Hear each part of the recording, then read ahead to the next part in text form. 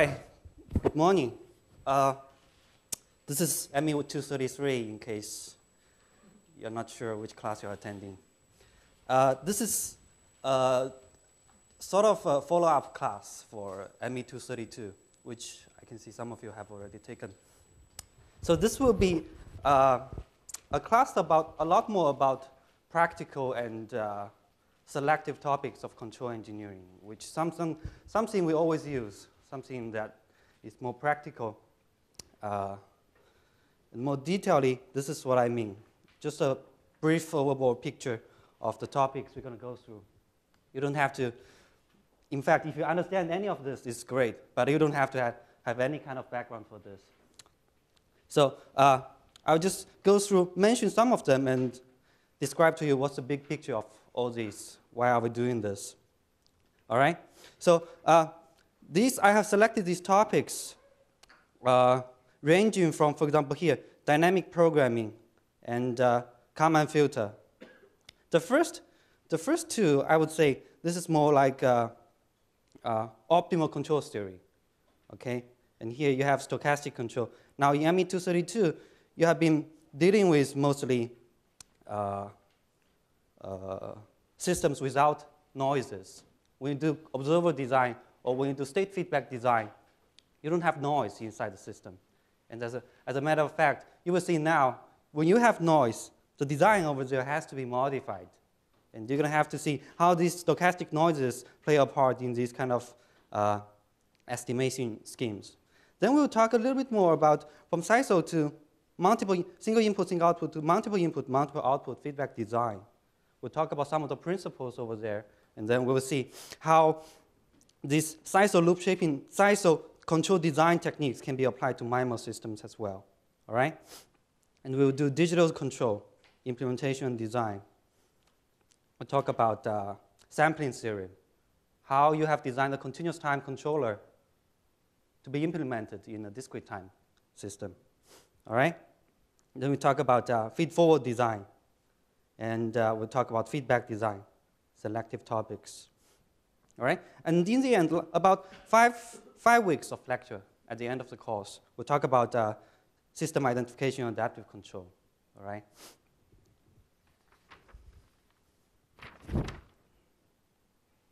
Okay, this is a brief summary of who will be doing this with you for this semester.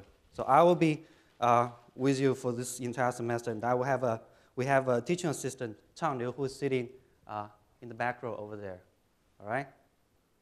So I'll be doing my office hours. I think this is also written in the one-page syllabus. I'll be doing office hours Tuesday, Thursday from 1 p.m. to 2:30 p.m. All right? And then our TA's office hour will be announced as soon as all the schedules has been fixed. So hopefully we'll start following these office hours from next week. All right? And the class notes has been sent to the copy center, this address, 48 Shattuck Avenue, 48 Shattuck Square. All right? I haven't received a formal confirmation that they are already ready for pickup, but if I do, I'll send a reminder. I'll send an email to all of you. Okay? By the way, we have two parts, so make sure we buy it. Make sure you are buying two copies. All right? Part 1 and Part 2. Part 1 will be everything I have mentioned over here. And then Part 2, we'll be doing this, system identification and adaptive control. All right? Just in case. Okay?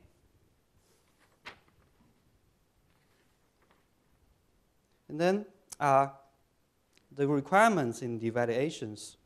We have a website for this class. All right? It's over here. Actually, the first lecture, the notes for the first lecture has been uploaded over there. Okay? Take a look and try to see if you can, if you find all the information relative over there. And then we're going to distribute the homework solutions and the midterm solutions, finals, through this B-Course website. It's a sort of an upgraded version of B-Space. Okay? make sure you have access to it. I think I have added everyone here if you have officially registered for the class, all right? If you don't have access to it and if you're auditing or something, drop an email to me or to the GSI and let us know that you are enrolling, okay? So I mentioned this is a sort of this is a class after ME 232, all right? So it's expected you have some kind of background about basic control design in state space, in transfer functioning, all right? We'll do lectures at this time, Tuesday and Thursday. And then we have a discussion session, 1 hour discussion session on Friday, every Friday. We won't have it for this week probably. Chanyu, are we going to have a discussion this Friday? Next week, okay. So discussion is going to start next week, okay? Friday, 10 to 11 a.m. In this room, 1165 on the first floor, okay? Evaluations, we're going to have roughly 9 sets of homeworks, which are going to count 20% of the total score. And then we're going to have 2 in-class midterms. Mark these days over here, March the 6th and April the 15th, okay? This is sort of open summary sheets. You can have a one-page summary sheets for the first midterm, and you can have 2 one-page summary sheets for the second midterm, okay? If you have any kind of possible time conflicts, like you can't make it to these days, let me know by the end of this week, okay? And then we'll have a final exam. This is open notes, open reader. Okay? Any questions for this part? Good. Oops. All right. I mentioned you guys are expected to have some background, so I have made the important things over there listed over here. So sort of as a review, see if you have the like you can do this. We can do this checklist together. All right. So let's do it this way. All right. First of all, some basic Laplace and Z transformations. All right. How you can do this to continuous time and to discrete time sequences. All right. Then how you can model a linear dynamic system, obtain the transfer function, obtain the state space models, and then how you can solve these state space models, obtain the equations responses. All right. The first part would be more about deriving the system dynamics, and then starting from here, we started talking about system properties. Okay, we talked about not ILOC talked about, but Professor Tomizuka in ME 232 talked about stability in the sense of poles, eigenvalues, Lyapunov stability, and then have this concept of controllability and observability. Let me ask you one question. For a transfer function, can we discuss controllability and observability? So controllability and observability are taught in the sense of state space systems, right? If you don't even have the states, how are you talking about you're controlling the states, right? So that's controllability, observability, system properties. And then ME 232 discussed these state feedback and output feedback designs, all right? And this is sort of one technique mentioned over there, that if the system is fully controllable, then you can do arbitrary pole assignment with feedback, right? And then following state feedback, then ME 232 talked about observers, state estimations, when there are no noise, right? And then we did state feedback control design. At the end of the ME 232, it's this, linear quadratic optimal control, all right, or LQ regulator. And then over there, you sort of see, you sort of have a taste of optimal control, right? You know, LQ is minimizing some kind of quadratic. Q here is a quadratic. This means quadratic cost, you're doing some kind of optimal control, all right, for a linear system. So if I get the information correct, you were doing, most of the time, you were doing this continuous time design, all right? And possibly at the end of the semester, you had some sort of views of the discrete time case, which is what I will talk about today, all right? So I have written down the problem statement over here. We're gonna probably be able to solve this problem, okay? So some of you may wonder why I'm wearing a mic over here. That's because ME232 will be webcasted. That means someone will take the video, will take the screen capture of this one, and then we'll upload it to Berkeley's YouTube channel, or this iTunes U webcast Berkeley, all right? Just me, not you guys, right? If you want, you're more than happy to be captured, but you have to sign a sort of media release form, all right?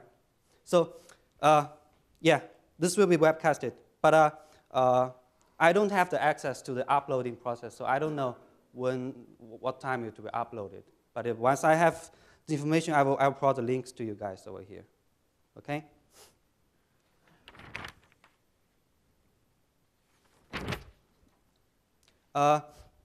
Probably you can't see very clearly, but there are some references if you are interested in to know more details. And these references are uploaded on the course website, so you can find the details over there.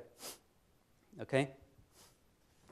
All right? So any questions for the general course information?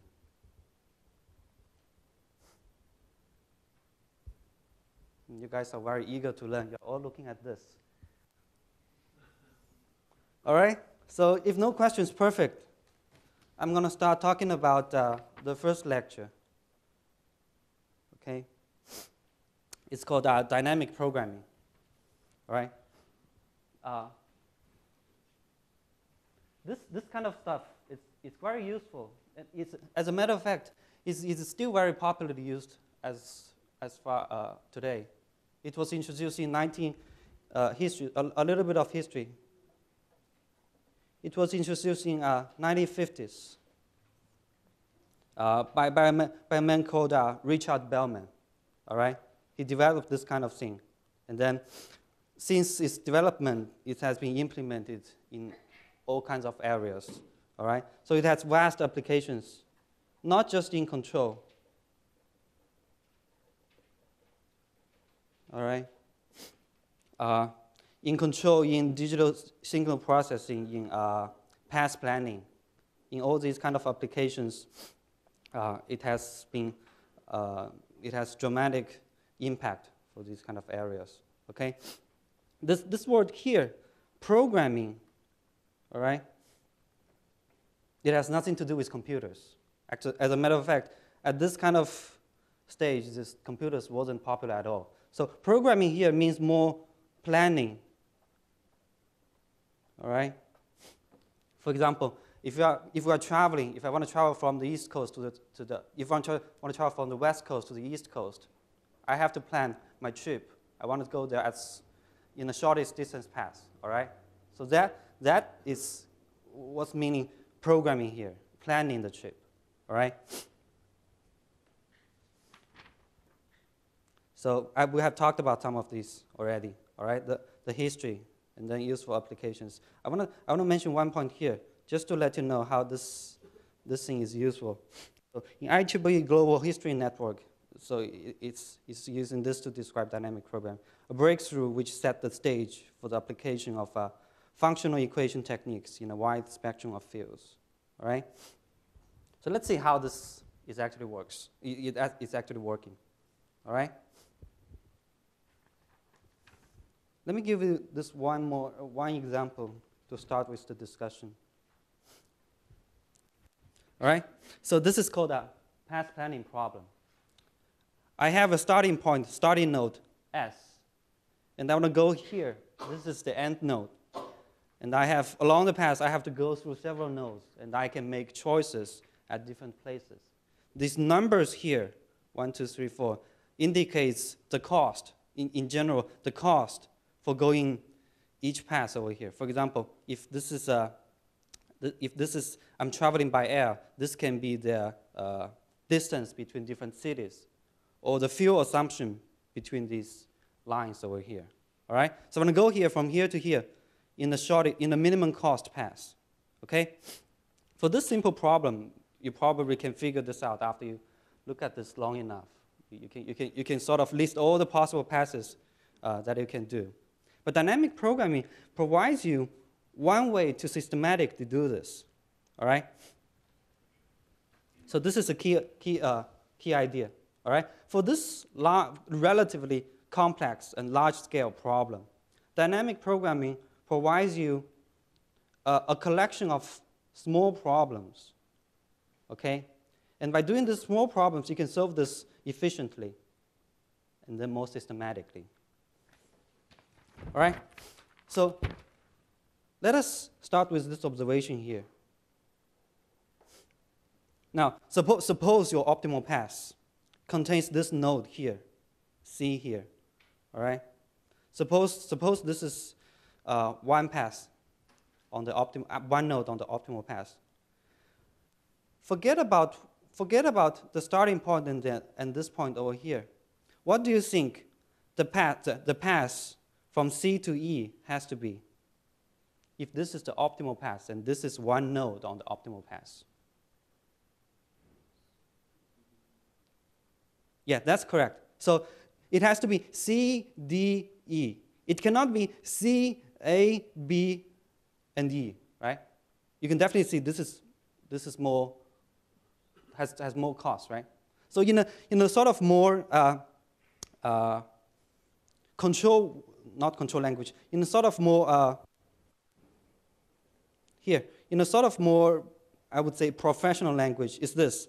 If node C is on the optimal path, then, there's a typo here, then the remaining path from node C to node D has to be optimal, right?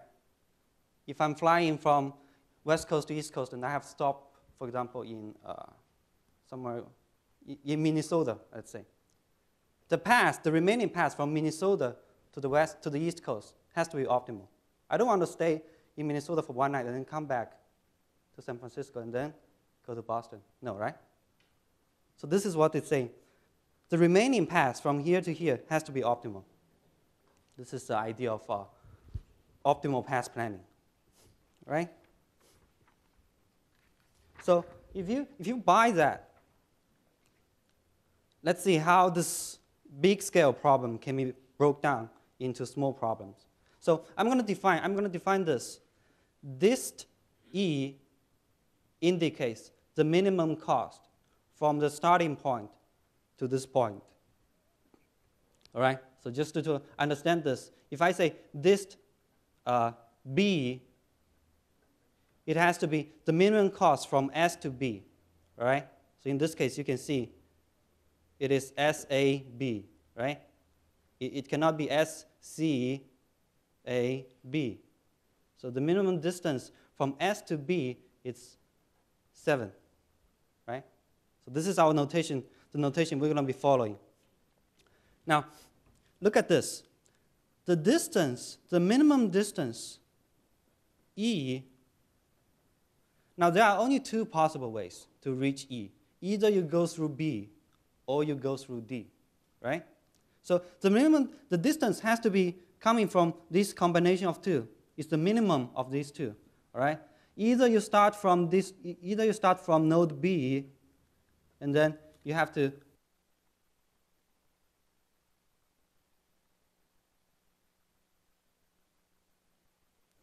or you start with the location D.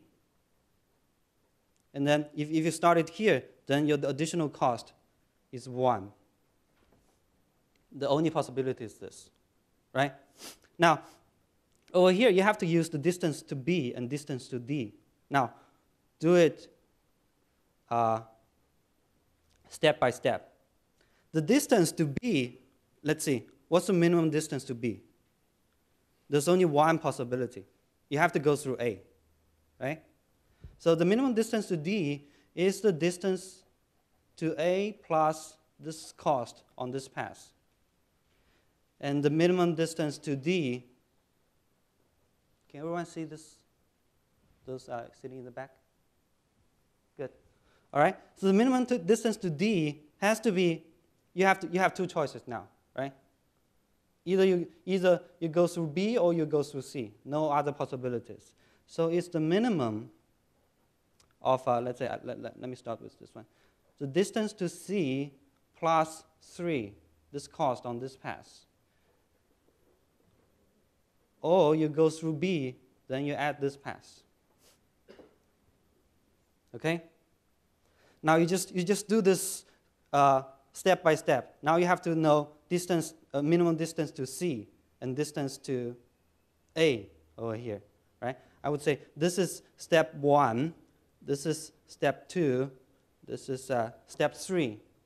The minimum distance to A has to be, someone help me here. Yeah, you can see this is 1. So, but more systematically, if you let the computer do this, you would have to tell the computer this. It's the distance to S, which is 0 now you know, plus 1, or the distance to C plus this one, 4 over here, right? Now just one more step. Distance to C, now you already know this size, so I won't elaborate more. So it has to be 2. Now, doing this kind of steps, you can immediately, I claim, you can immediately know this thing which you wanted, the minimum distance to E, right? Because from here, now you know the distance to C is 2, the distance to A is 1, because this is 1, and this is 6, right? So this is the minimum distance to A. Now using these two, go back here, you know the minimum distance to D has to be what? 2 plus 3 is 5. Oh, I have to use the minimum distance to B, so I have to compute this guy first. Now, the minimum distance to B is 1 plus 6 is 7. Now here, now we can do this. This is 5 because of this, and this is 8, so this is 5, right? Now finally come back here.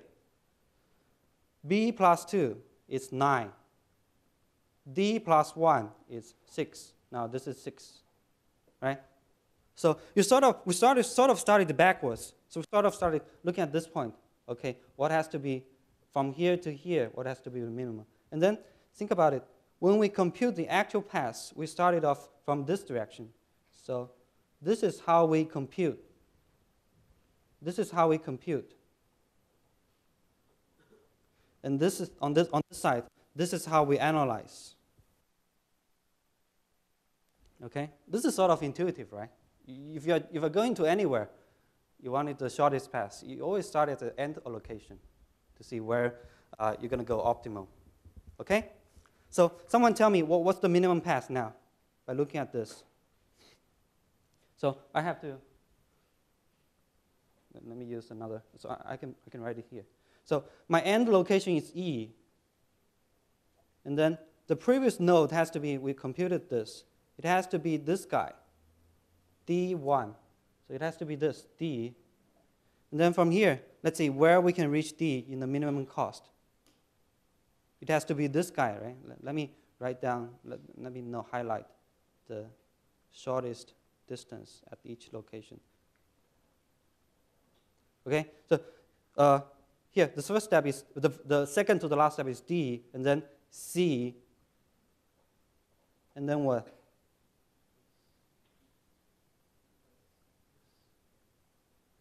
Yeah, it's S, right?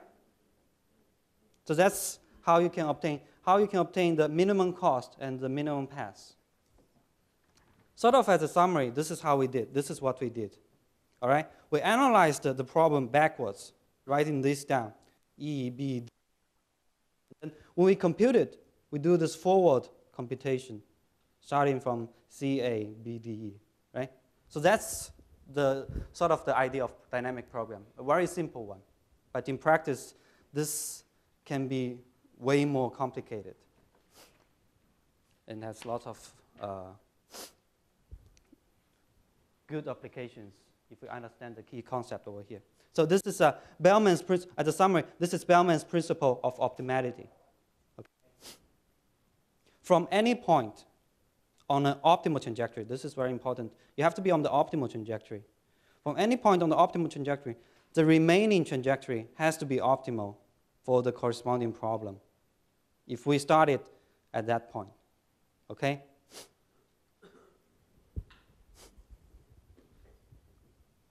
All right. Richard Bellman is a very wise man. He attended Princeton at the age of 26, and then he finished PhD. Guess what? In 3 months. You can check this. I'm not lying. But it has background, though. It's in the war, so there might be difficulties in various aspects. I don't know, but he finished it. He made it. Okay. The reason I introduced dynamic programming is because of this. We want to do optimal control. So as a sort of general optimal control problem, this is a statement. Okay. Giving a general discrete time plan, all right, xk plus 1 equals f xk, uk, and k, all right?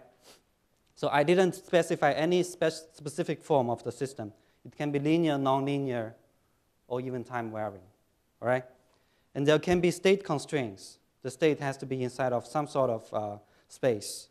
And this input can also have a constraint, all right? And this is way general than what we have learned in ME232, okay? And it's more difficult. So the performance index is this, okay? J is a scalar value, which is a function of the final state. This, I would say, the terminal cost, all right? Terminal cost at the final state. N is the final time, which we want to minimize this cost. And the function of this small accumulation of cost, starting from k equals to 0 to k equals n minus 1, all right? So this is sort of the cost along the path, and this is the terminal cost, okay? S and L are real scalar values functions. So our goal is to minimize this.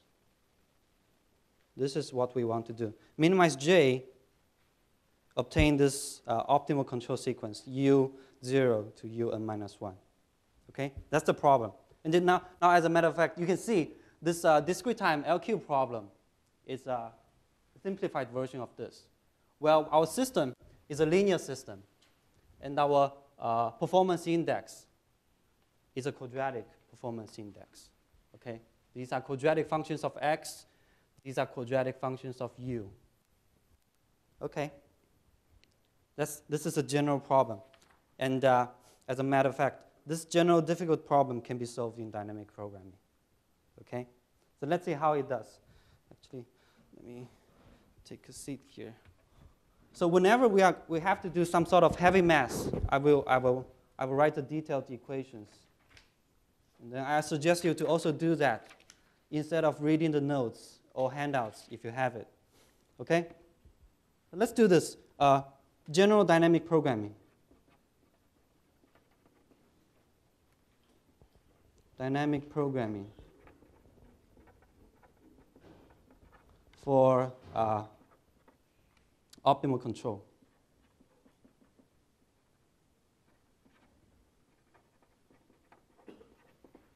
Okay? So I'm going to define something for convenience. I'm going to define U, big U, capital U, as the control sequence from UK to UK minus plus 1 all the way to UN minus 1, big N minus 1. All right? So this is the cost. This is the control sequence starting from time k, right? UK plus 1 all the way to UN minus 1. Now, if you think about what we have done in dynamic programming, we sort of developed this notion of, we call it cost to go, which is saying this, j, k, let's say, the optimal cost to go, right? We are minimizing. So if we suppose we start at time k, suppose we are starting right there, then what we want to do is we want to obtain this optimal control sequence that's going to minimize my cost, which is, if you see what I have introduced in the last slide, is this.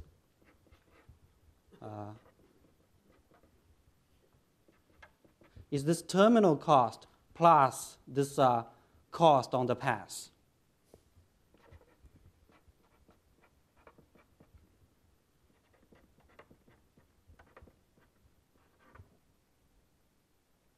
Okay, right? So this is the cost to go at time k.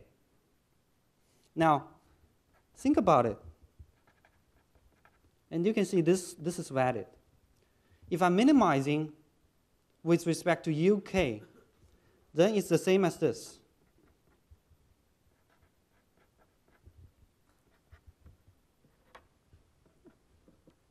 Everything inside here is the same as this. All right? This is because uk, which is defined here, is nothing but this small uk combined with this.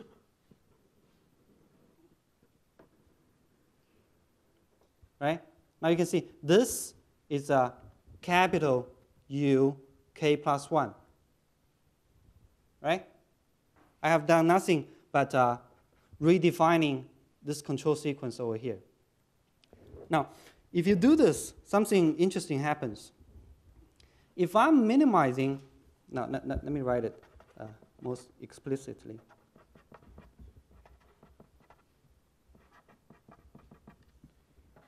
If I'm minimizing this whole thing here, I can take out this guy. I can take out the cost at time k. So I'm taking out one cost from this summation over here. And then the remaining part is going to be the same.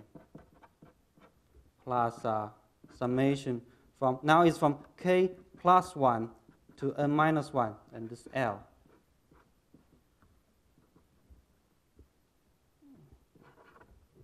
All right? I'm taking out one part from this summation here. Now look at this whole thing here.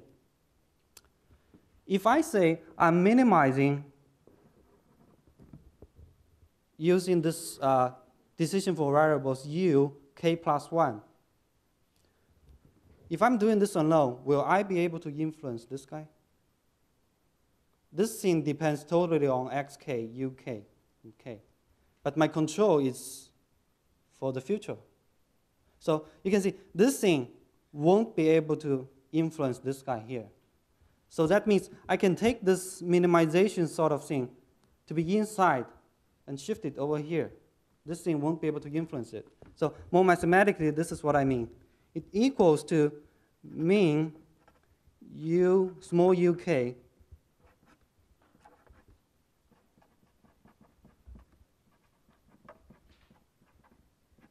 plus this minimization here.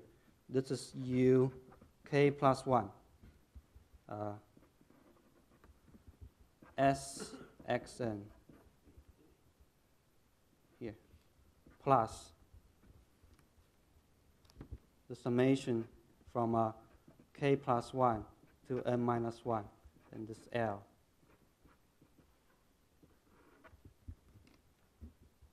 I have to have another bracket. All right? Everyone sees this? Good. Now, look at this guy. Minimizing from k plus 1 to this cost. What does this guy equal to?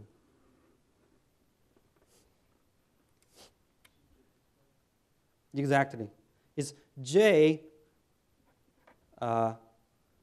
k plus 1. All right?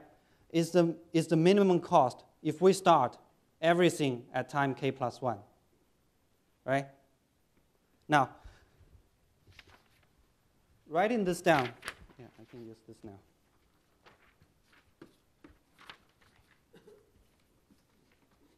Writing this down here, okay?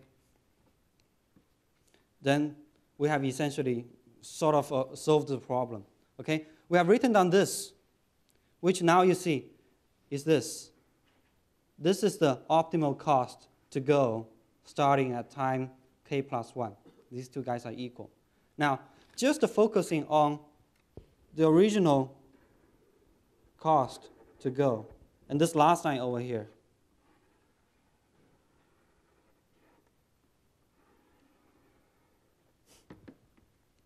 we have now the same thing as path planning. We have a sub-problem to solve. If we want to obtain this, then it's just about minimizing this one cost, optimal cost, plus this cost on this path. All right? This is exactly what you have seen earlier in the path programming, in the path planning problem. All right? If we want to do minimization, if we want to obtain the minimization, we break it into small problems. Well, at each step, I'm doing a small minimization problem. All right?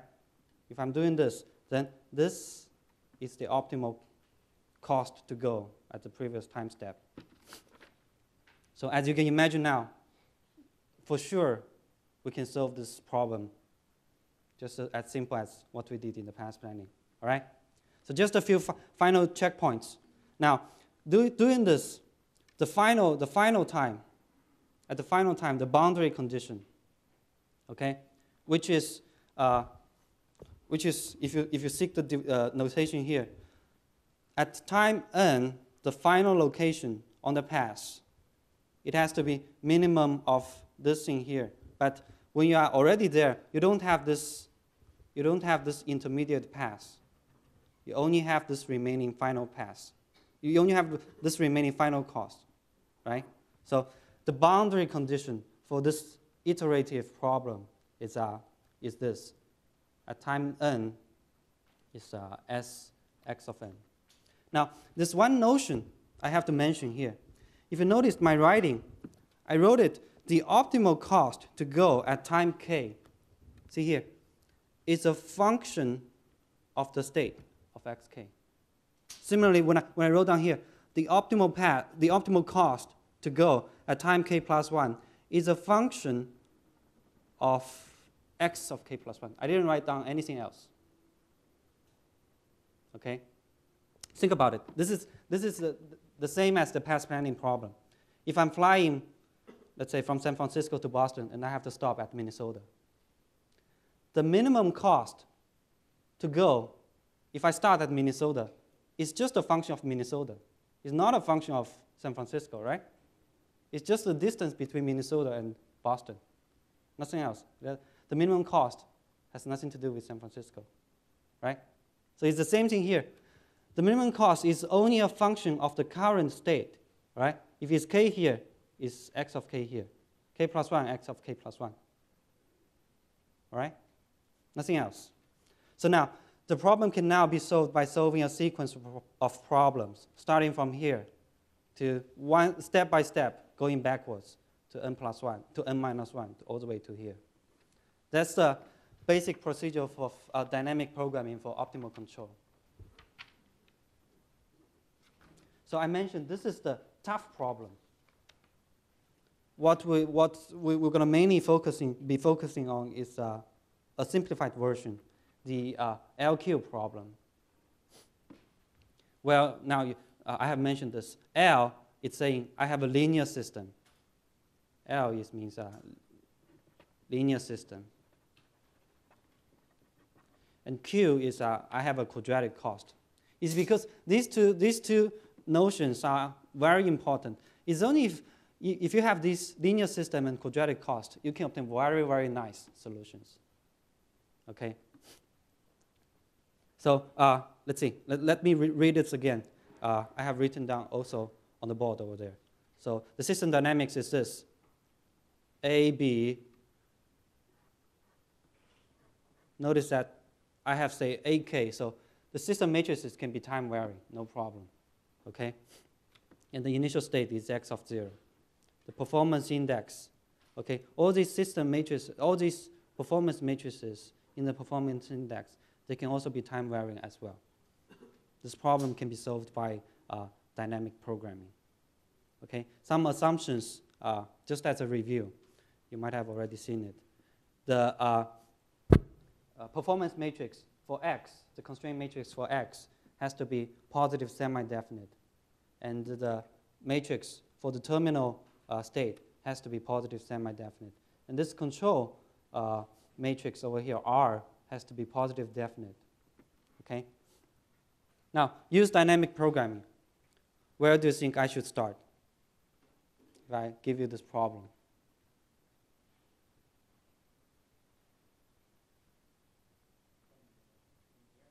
Correct. From n. And then I define this cost to go, right? Starting from time step n, I have to go backwards. All right? So now when you're doing this, this is what you're going to define. The optimal cost to go from time k is defined by this. It's the minimum of this guy. This is the, this comes from this summation sign here.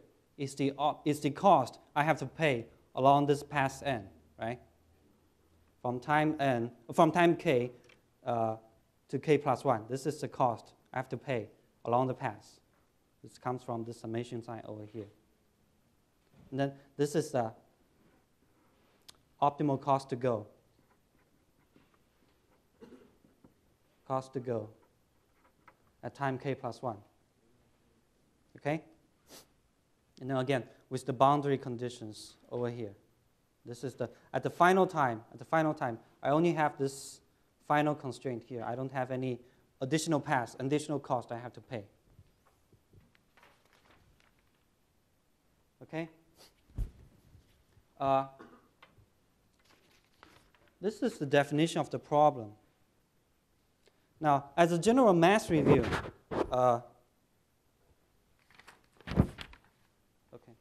as a general math review, I want to go through this kind of basic facts of quadratic functions. Okay? Consider I have a quadratic function, f, which is a function of u, which is it contains the quadratic term of u.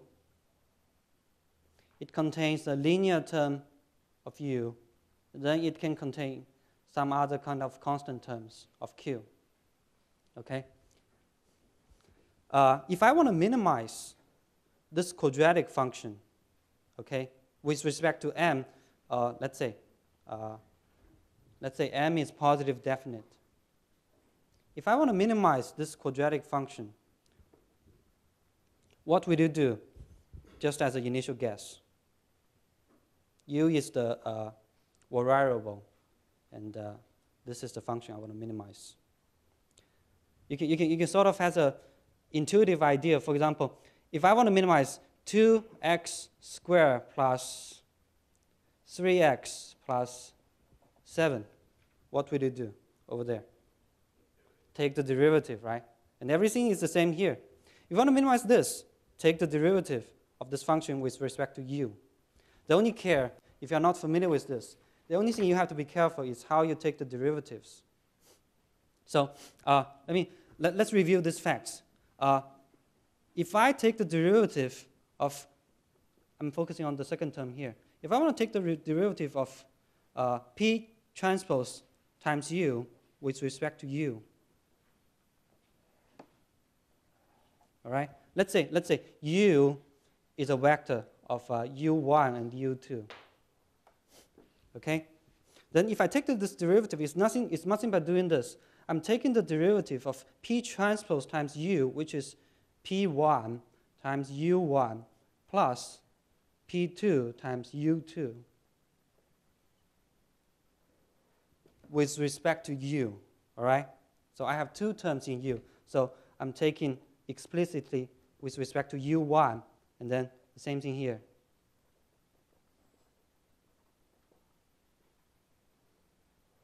With respect to u2. So this is the result. Someone tell me what's the numbers here. If I take the first derivative with respect to u1, it is p1. The second, p2. So as a quick notation, it is p. Right? It's a vector p, a column vector p. Now, this first result can be generalized. If I'm taking the partial derivative of u transpose p, what do you think the result will be? This guy, I swapped the orders. It's exactly the same, right? You can either do this guy. You can write down what is this as a complete mathematical formula, or you can do this. U transpose P is a number, right? It's the same as P transpose U. They are both numbers, right? So you can do this. It's the same. Okay? Now with these guys, we can take a look at the first term.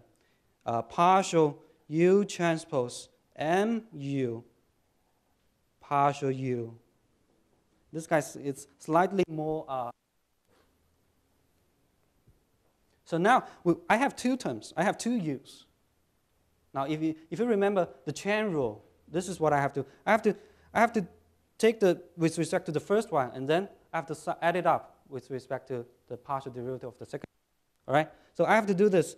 I have to sort of. Let me see. I have to sort of regard the first. The second two terms together. And then I have to, when I do the second step, no, this is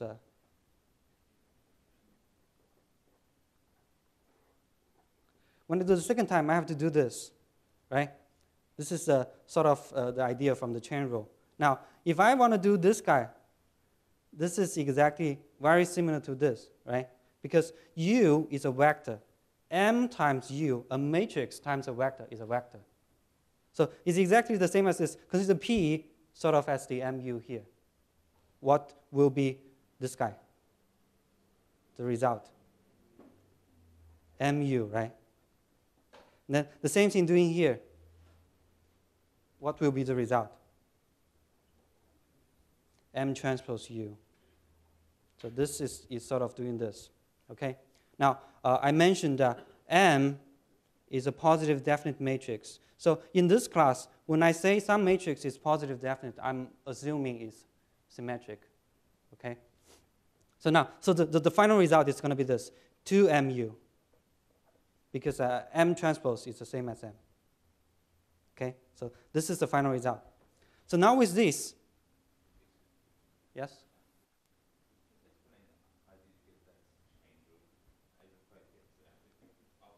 Okay. The last one, right? Why is that the addition of those two terms? Yeah, the student asked why this holds. I have two here. Let me give, for example, one example. When you do the derivative of, let's say, x squared, let's say, a simple case, it's x times x. Now, when you do the derivative, now you know this is very easy. Dx squared divided by dx. No, it's let me write it. Start a new page because I'm going to need it. When you do x derivative of this with respect to this, you know it's 2x, right?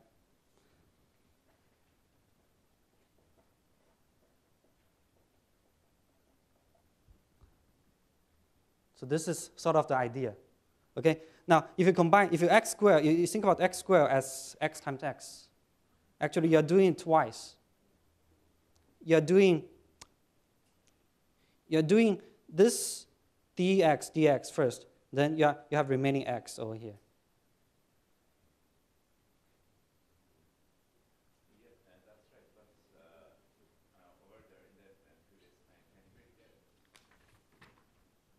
Yeah, when we are doing the first one, it's U transpose MU. When we take the partial You mean this result? Yeah, the P which is named is also functional. So, but how do we write it? How do we write this is equal to mu? The P is not a constant here. Yeah, P is not a constant. Yeah, so that's why we have two terms. Sort of. Yeah, so you assume n is univariable. Mm. Yeah, come back to me if you want to know the details. This is sort of as a easier way to get this to your mind. All right? Now we are here. Okay. Now you know how to take the partial derivative. Partial f respect to partial u. Okay, I have to say u ought, u not. Okay, so following what I have just done, the partial derivative of the first term is going to be mu naught, because there's a 1 divided by 2 here, so it's mu over here. And then the partial derivative of the second term is p. And the last term doesn't depend on u, so it's 0. Okay? So when you do this, now you can obtain the optimal control law. U optimal is you take this on the right-hand side, and then you invert this matrix. So you got to get this. Okay? This result is actually very useful, regardless whether I'm doing optimal control or not. This is useful in general. And then the optimal cost, if you substitute this guy inside this, you're going to get this. It's a quadratic function of p over here. Just put this back here. Okay?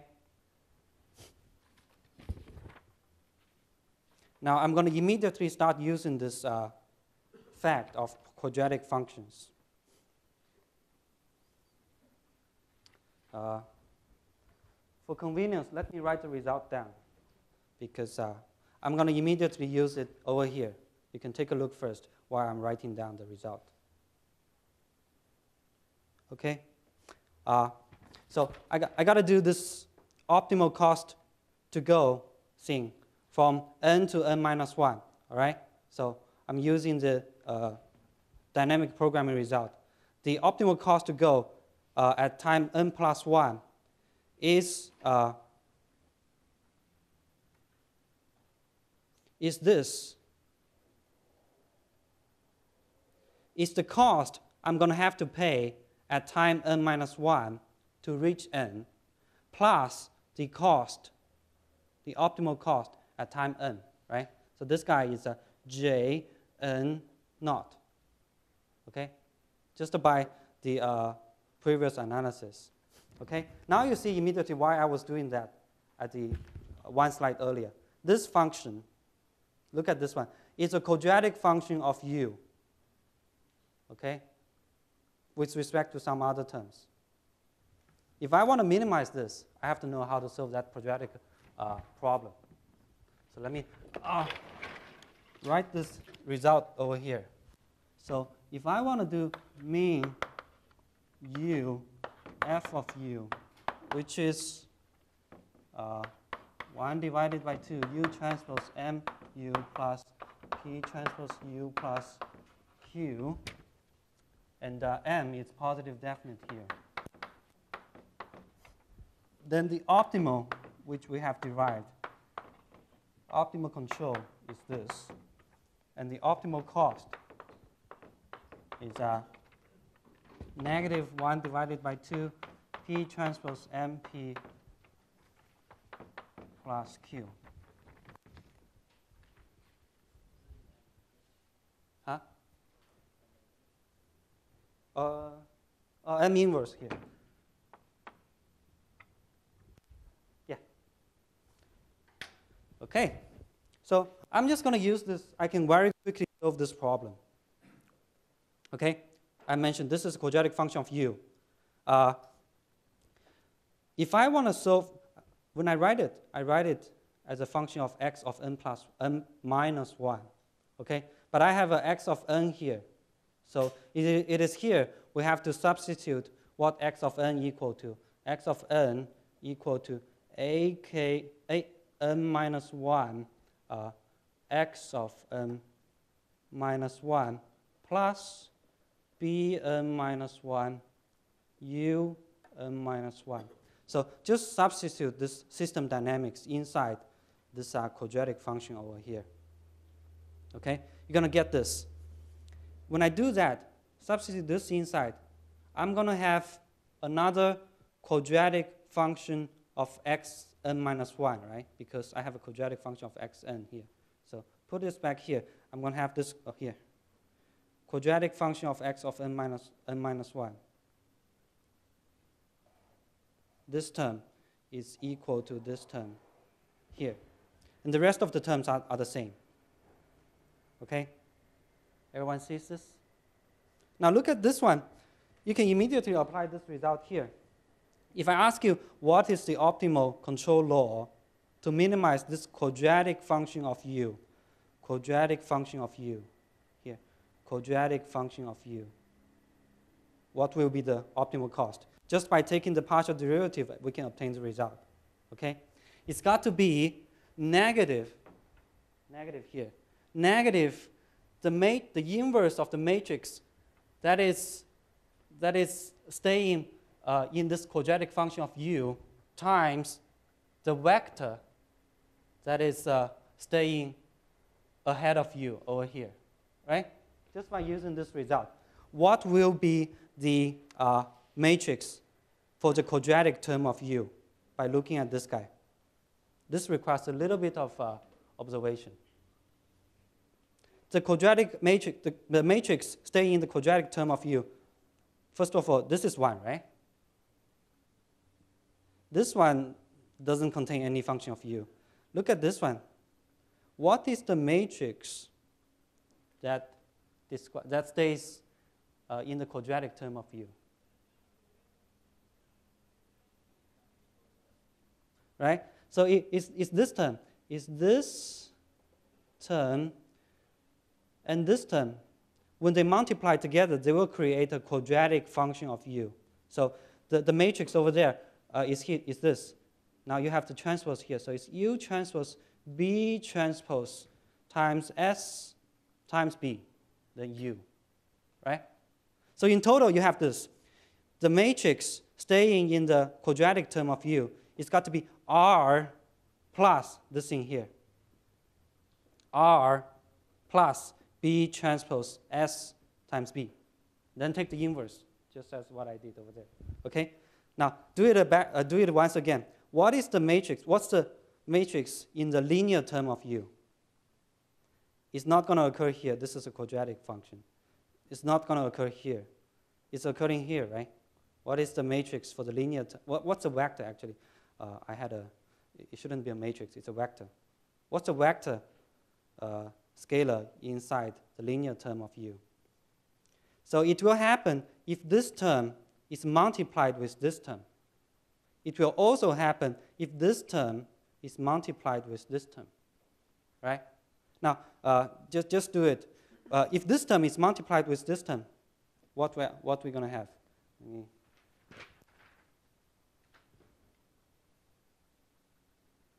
Okay, if this term is multiplied with this term, we're going to have x transpose n minus 1, a transpose n minus 1, s b n minus 1, u n minus 1.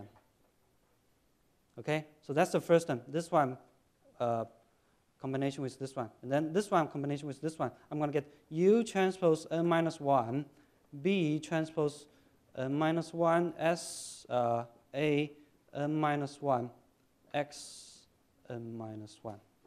Okay? Now, someone just tell me, by observing this, are these scalars or matrices? This whole thing. This has to be a scalar, right? So because of the fact they are scalars, now you see, this is a scalar, so it's equal to the transpose of itself. Because it's a scalar, you don't get anything by taking the transpose. Now, if you take the transpose, you get exactly the same thing. X transpose, A transpose, S, I've told you S is symmetric, all right? So now, adding up, I have two terms of this. this is what you're going to get. Yeah, let me just write it down. Adding up, you're going to get 2. Let me see which order I want to choose. I probably want to choose, I want to choose the first one. So it's going to be 2x transpose n minus 1, yeah, A transpose n minus 1, S B n minus 1, U n minus 1. Okay? Now remember, there's a scalar 1 divided by 2 here. So in the end, this 2 is going to cancel. Okay? So that's why you're going to get this result here. Okay? It's the inverse of the M matrix, which we have just analyzed, times the, I've told you this one is going to cancel, times the vector scalar ahead of the U term. All right? It's a P over there. All right? So take the transpose of this guy. You're going to get this. B transpose S A X n minus 1. All right? Everyone with me? So this is the optimal control law for LQ at time n minus 1. Yes? Sir, here you are assuming that all S, Q, S and Q, they are all symmetric. Yes. But if they are not symmetric, it's not dynamic programming. If they're not symmetric, we have to do additional steps. Yeah. But as you think about it, when you are doing this kind of minimization problem, you want it to be symmetric, sort of, right? Why do you want it to be symmetric? For example, take a look at this, this one here.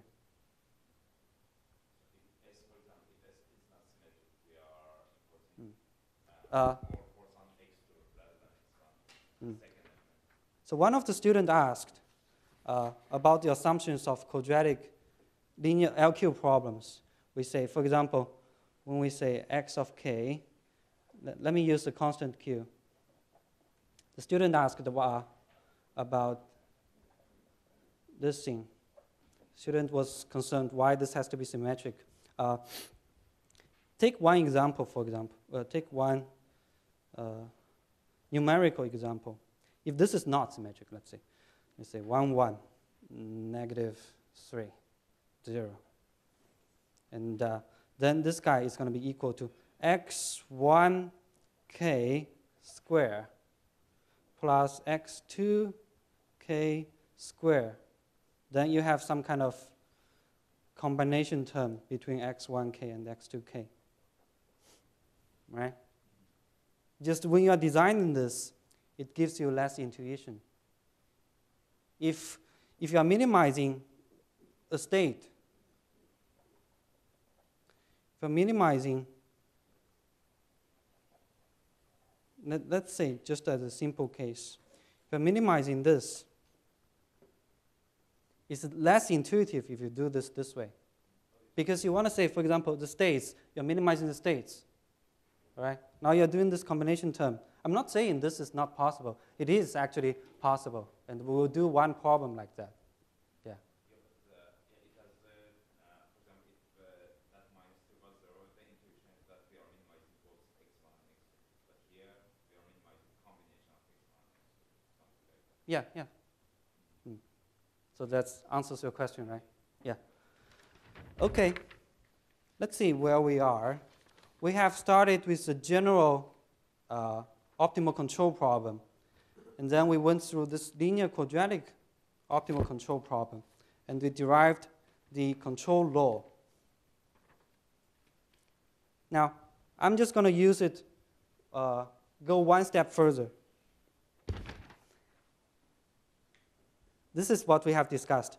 At time k, the optimal cost is this cost, is the terminal cost. At time n minus 1, the optimal cost is the minimization of this big quadratic function of u and x. Okay? We have derived the optimal control sequence u of n minus 1. Now, just go one step further here. If I plug in u n minus 1 to the optimal u n minus 1 to this guy, I'm going to get the optimal cost to go, right? Which is, I just substitute u, the optimal un minus 1 to this function here. Okay, this is the result you're going to get. And the way to understand this is, again, by using the formula we just derived for the general basic quadratic function. Okay, so it's going to be, let me bring up.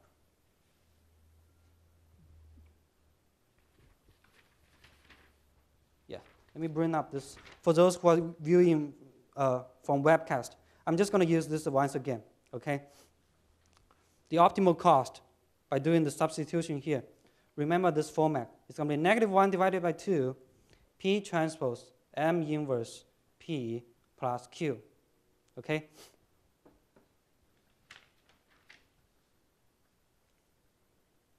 Now here, the optimal cost has to be, you see exactly this is happening. It's some kind of symmetric form. And then inside is some inverse of matrix. All right? You have seen how we derive this inverse matrix here. Okay? And then you see here, this is sort of the P here. This thing. Oops. Yeah, here. This is the matrix. This is the matrix corresponding to here. And this whole thing is the vector P here. And on the side, I'm just doing, on this side, I'm just doing a transpose of this vector here. This transpose of this vector here. Okay? Now, there's one more term, right? This term. What do you think is the constant term in this big quadratic function? The term that's not dependent on u. What will be that constant term?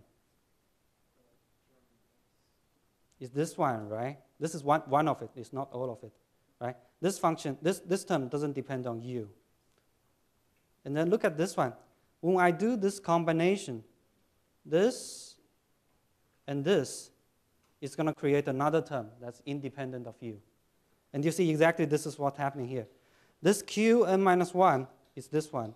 This A transpose SA is coming from here, right? A transpose SA. Okay? So you see exactly this, we're just using nothing but this result over here. Okay? Now, as a sort of notation convenience, I'm going to define the whole term, which is a quadratic function of xn minus 1 here as a basic, as a term. I'm going to wrap this up. I'm going to wrap the whole thing, the whole equation term as matrix Pn minus 1.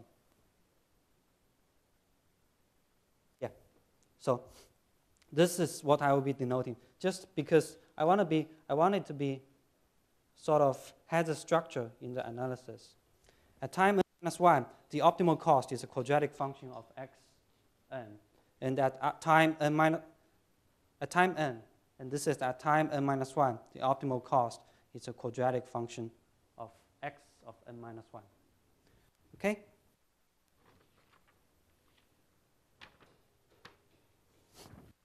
Okay. Now, I have defined, if you noticed, S as P of n. Okay? And here I have S terms of S. So to make it more structured, I can substitute P of n we substitute S with P of n in this function here. All right? Over here. Then I'm going to get this. I'm going to get this new notation here. Okay? So if you remember ME232, this is the Riccati equation. The quadratic sort of equation that's connecting between Pn and Pn minus 1. Okay? We'll talk about how to understand the Riccati equation in a few more lectures. All right? So I can do the same thing. I can express the optimal state feedback law as a function of Pn and then x of n minus 1. So you already know the importance of this control law and why it's convenient. It's because this whole term over here is a matrix. And then we are doing nothing but state feedback control. So doing state feedback control can let us achieve optimal LQ solution. So this is the main power and main message over here. Okay? So you can start. I started with time n. I went to time n minus 1. But you can think about it. If I start at any time k and I go backwards k minus 1, the analysis will flow as well. All right? So this is the general steps of from k plus 1 to k. So if I started at k plus 1, I express the optimal cost to go at k plus 1 as a quadratic function of x of k plus 1, the P matrix P k plus 1. Then just analogous as what I did from n to n minus 1, we can get at time k, the optimal cost is a quadratic function of x with this Riccati equation, and then the optimal state feedback law. Okay? So I did the analysis down here is for, it works for time varying matrices A, B, A and B. But we'll be focusing mostly on time invariant cases where A, B are constant. Okay? But the message here is kind of interesting. Okay? Think about how we're going to implement this controller. By just looking at these equations, think about how we're going to implement, how we're going to do this. If I want to compute U, I'm going to need the system B and A. But I also need, so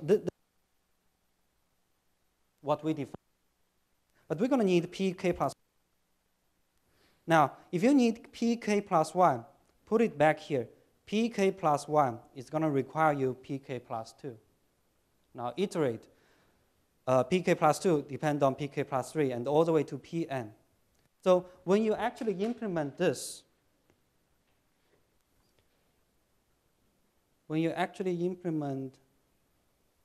okay, this is a summary. Pk plus 1 depends on Qk plus 2, and then Pk plus 2, and then all the way.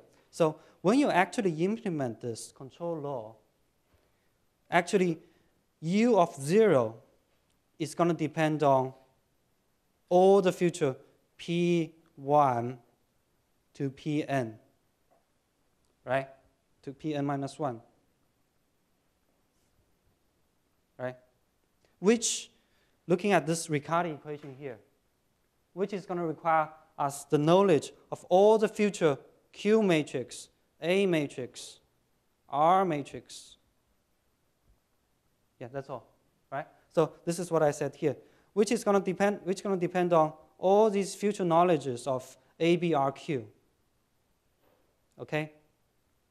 But this is no problem for us. It looks complicated, but it's no problem because these P, they can be computed offline, right? Because the P matrix doesn't depend on X.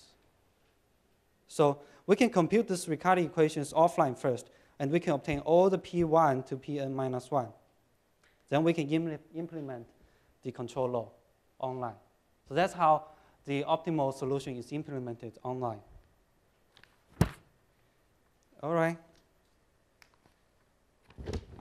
I'm going to use perhaps another 6 minutes to sort of discuss the most generally applied control law. Okay? So I'm doing here, this is sort of a long and slightly more complicated version of what we're going to implement in practice. In practice, ABR, Q, they are mostly, in the usual case, we let it to be constant. If we have advanced design, we can make it time varying. But these are usually constant. And then in practice, what we minimize is usually this final time n, in practice, we would usually take it to infinity. Say we're going to minimize the cost all the way in the future. Okay? So in practice, what we do is what we call usually a infinite horizon discrete time LQ. This is the easiest case. All right? So instead of the previously finite horizon discrete time LQ, we do infinite time horizon LQ. Okay? And then I'm going to review some properties of this design. Okay? This is a quick summary of what we have done in this lecture. Okay? This is for the time varying case. Okay?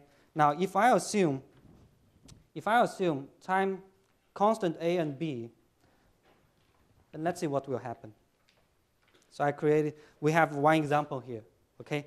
A second order system where the matrices A and B, they are time invariant. Okay? T here is 1. It's a sampling time. Okay? So this is a double integrator. The way to look at this is you look at the first term, x1. x1 of k plus 1 equals to, let me write it here. x1 k plus 1 equals to x1 of k plus t x2 of k plus t squared divided by 2 u of k. All right? So think about velocity and distance. The distance at next time interval is the previous distance plus the velocity times the time plus 1 divided by 2 t squared uk. Okay? Consider this as an acceleration. Right? So this is a double integrator. And the performance index, here I'm using constant performance matrices Q and R over here. Okay? Q is a symmetric positive definite, positive semi-definite. R is positive. Okay? So we're going to examine what this Riccardi equation is going to give us. What's the solution of P is going to look like if I take, for example, different values of Pn. I take different values of the terminal condition. I just see how this is going to behave. And this is the result. Okay? So if I optimal horizon as 10, then I choose the final condition of P as 1, 1 over here, diagonal 1, 1. This is the solution of the Riccardi equation. So it's going to go backwards. And then you see it sort of converges to something, right? This is doing nothing but solving this equation here. So this is the result. Now let me mark these values it converges to. 8 and 3. Okay? Now I'm going to change the final time horizon from 10 to 30. And then this is the converged values of P. 3 and 8. Now, if I keep the same time frame, and I change the terminal condition from this to this. Okay, you see, it's this 2 and 0, from this to this. Again, you see it's converging to something, 3 and 8. They are all converging to the same thing, regardless of how I initialize the terminal condition. Okay? So some observations is because of this, we can infinite time horizon LQ very easily. Okay? So first of all, PK is indeed always symmetric. Okay? It's converging to, it's a little bit difficult to see here, but you see, two of the elements converges to 3, and two other elements converge to 8. So if you really plot it, it's symmetric. Now, regardless of the boundary condition, P of n, the solution of the Riccati equation converges to the same steady state value, right? Even for this very simple problem, well, the time frame, I'm just considering the cost in the future 30 time steps. It converges to this constant value very quickly, right? So this is saying for the majority of times, we are actually implementing a constant value of P. So because of that, the control law, you see, is converging to a constant state feedback control law. Instead of this big time-varying matrix P, we have a time-varying matrix P, and here a time-invariant matrix P. Okay? So this is going to save a lot of computations, as you can imagine. All right? So this is an introduction of why infinite horizon LQ and why constant matrices can be applied in LQ. All right? We're going to talk about details. We're going to talk about why it actually converges. We can actually prove that this will hold. We can prove that this will happen under certain conditions. Okay? All right. So that will be the end of this lecture. See you on Thursday.